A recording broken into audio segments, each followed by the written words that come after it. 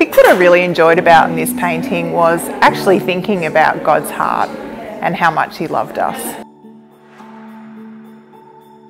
My name's Elly Broadbent, and the painting that I created is called From Death to Life.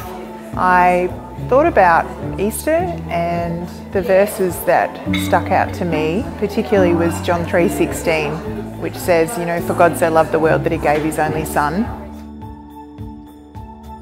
And then I thought about the colours too, and I thought about how to create that heart that was blue, allowing the red to really pop and stand out against the blue heart. Really wanted to signify that well.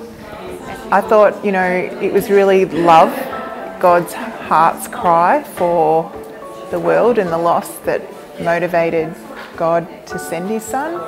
And so I thought about His heart and how it broke for the lost, and that's what I've represented in the painting, is the crack on the heart and the blood coming out of that crack. But then the life that came from that was, Jesus dying for us, yes, heartbreaking, but the resurrection life that we have in Jesus is represented there too.